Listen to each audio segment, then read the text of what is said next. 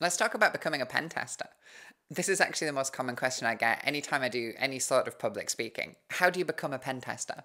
So, today I want to talk to you about the different career routes that you've got, different ways of getting into the industry, into a penetration testing role, and also hopefully leave you just with some hints and tips for things that might be worth mentioning during interviews or during discussions with recruiters and hiring managers, that kind of thing. I've actually been a hiring manager for pen testers for many years now, so whilst a lot of this is just my opinions and my experience, hopefully it's something worth thinking about and something that can help you out. The first thing, though, and the big thing really is there is no single route into pen testing. And you'll have a lot of different people with a lot of different experiences with what worked for them and what didn't work for them. But that's a good thing. It means that if there is a certain route that doesn't appeal to you, like maybe you're not academically focused and you don't want to go to university, there's still options available for you if you want to get into pen testing. You don't need a degree to get into pen testing, and you don't need a degree to work as a pen tester. No doubt you'll meet a lot of people who don't have a degree in a pen testing or computer science related field. Maybe they don't have a degree at all, or they've got something unrelated, and that works for a lot of people. The truth is, there still are a lot of companies out there who have the old school requirements of you must have a degree to apply. And while sometimes through experience and demonstrating practical capability, you can get around some of those requirements, there are companies that do list that as a requirement. So getting a degree can be useful, but it's not required. If you are looking at degrees, though, you've got a couple of different options. You could do something direct, like get an undergrad degree in ethical hacking. Those are available now. Or you could do something a little bit broader. So something like a undergrad degree in computer science and then a master's degree in information security, something like that. So if you're academically focused, if that's on your list of goals, you want to get a degree, or if you think that's just something that's going to work well for you, that is an option. If you're not, on the other hand, you don't think university will work well for you, or there's just other life circumstances that say the academic route isn't the good choice for you, then, like I say, you don't need a degree. There are companies out there that hire pen testers without even asking or particularly caring if they have a degree. So there's a few different ways you can get in through those routes as well. But the big one really would be looking at roles that you can move into a cybersecurity role from. That could be something like a generic IT help desk role. Whilst help desk work is often very frustrating, one of the benefits of it is it'll give you broad experience of different kinds of technologies, different kinds of computer users, different kinds of customers, and also different ways of setting systems up. That broad experience will definitely help you when it comes to cybersecurity in general, but specifically pen testing. So you could do something like help desk and then move into a security role. Or you could look at something like network engineering or software development and then move into security roles from there. The specifics will probably depend on what kind of pen testing you're most interested in. Some people, like myself, for example, are quite broad and will do infrastructure testing and web application testing and cloud testing and all different kinds of things. Whereas other people prefer to specialize early on, and maybe web application pen testing is the thing that interests you the most, so you might want those earlier roles or that earlier experience to push you in that direction. And doing something like software development, developing web applications is going to help you in that way. You could, of course, have a career change and come into pen testing from something completely unrelated. For example, there are boot camps out there that will run you through the foundational skills for cybersecurity, and those have worked well for some people. So it doesn't matter where you are in your career or the path that you want to take, be it academic or practical or certification based, there's definitely an option out there for you. That is a good thing. When it comes to actually applying for jobs, though, so at the end of your degree or at the end of your boot camp or after you've done a few years on the help desk, one of the things that you might struggle with is a requirement for professional experience. And the truth is, there are companies out there that list so called entry level positions that require 3 or even 5 years' experience. And whilst that's silly and we'll laugh at them for that, that isn't every role. So don't be put off if you see companies listing silly requirements like that. Also, bear in mind that whilst you wouldn't have professional experience of working as a pen tester, you might have an awful lot of experience, regardless of whether you came in academically or through something like independent learning, that is useful and is worth highlighting, either in the CV or certainly in an interview.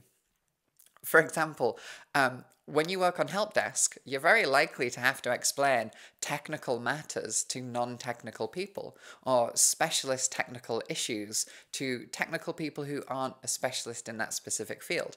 And this is something that comes up all the time as a penetration tester. If you find a vulnerability, you'll have to explain that vulnerability either to technical specialists like software developers who are going to fix the issue, or business executives who need to understand the business risk.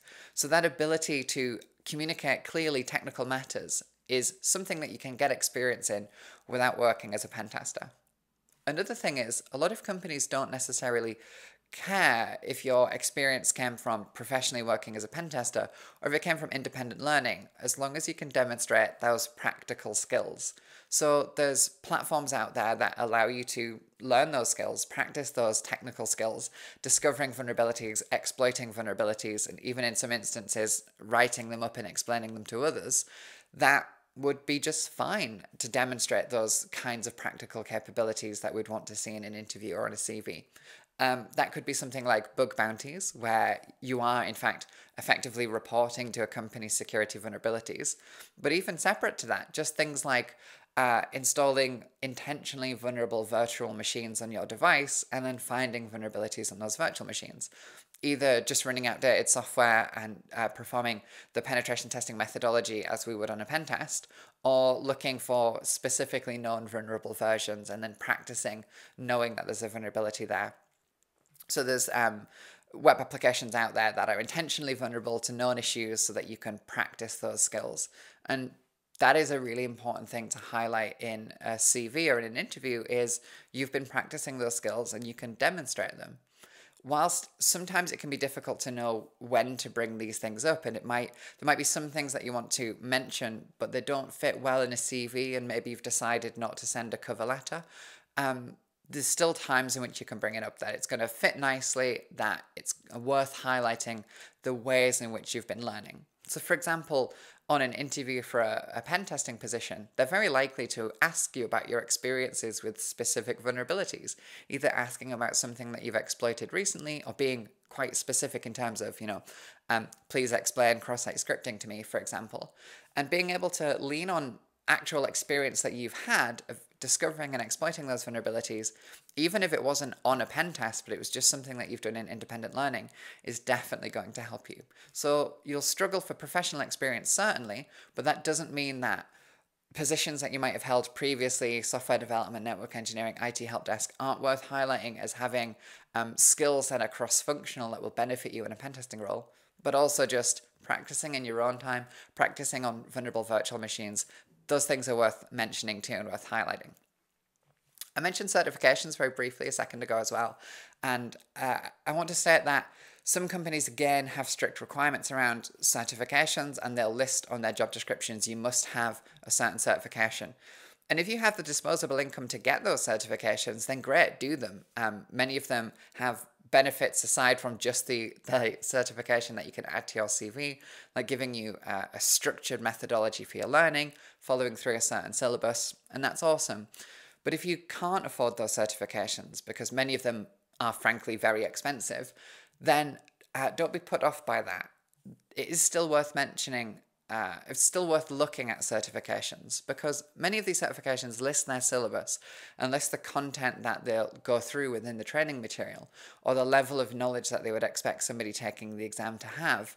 And taking that information and using it to augment your own independent learning is going to help you. Even if you can't take a certain exam because you can't afford it, being able in an interview to talk about aspects of the syllabus that you have covered, or even just directly saying that you've been following through training material of that type, is going to help the hiring manager in understanding the level of experience that you've got and grading you. Because that is one of the things with hiring pen testers. Very often there's a lot of people competing for just one position, so differentiating yourself in that way is going to help.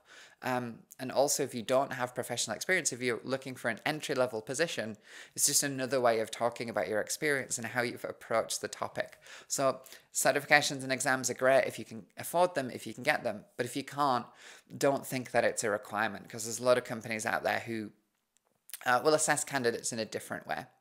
Some companies, for example, will have a technical assessment as part of their entry requirements. Some of these are good and some of them are bad. I'm sure people have seen the problems with software development roles and whiteboarding exercises during interviews.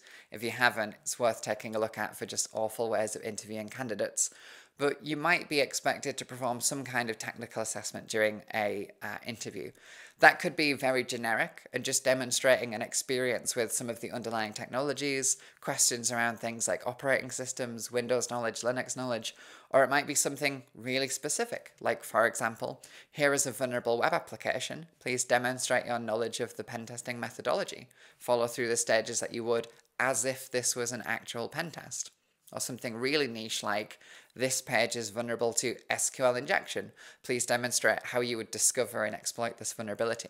Technical assessments are common, and if they're put together well, they can actually be a really good way of grading a candidate if a candidate doesn't have professional experience, if the role really just cares about practical capability. So it's worth preparing for those as well, and there's a lot of capture the flag events and vulnerable virtual machines that will prepare you for those.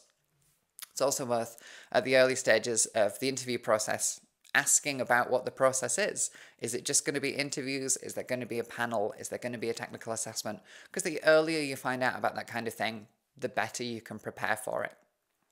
And then the final thing is the difference between foundation knowledge and tools. It's good to know about tools, especially depending on the specific area of pen testing you're looking at. If you're looking at infrastructure security, then knowing about Metasploit and Bloodhound and the different kinds of options that those tools have is good. For web applications, knowing about the Z-Attack proxy or Burp Suite, something like that, is good. But understanding the fundamentals beneath the tools is going to be better. Not just saying that you can run this tool and exploit this vulnerability, but demonstrating that you understand what caused the vulnerability, what makes the system vulnerable, and how the exploit actually works.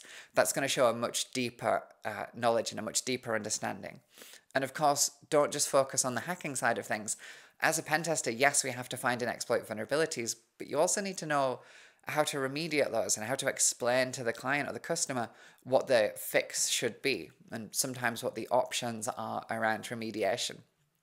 So yes, getting your hands on tools is really useful, certainly for those very common tools that we're going to use all the time, but don't focus just on tool use. Focus a little bit more on those fundamental skills and the fundamental knowledge of how vulnerabilities come about and effectively how they work. And finally, just good luck.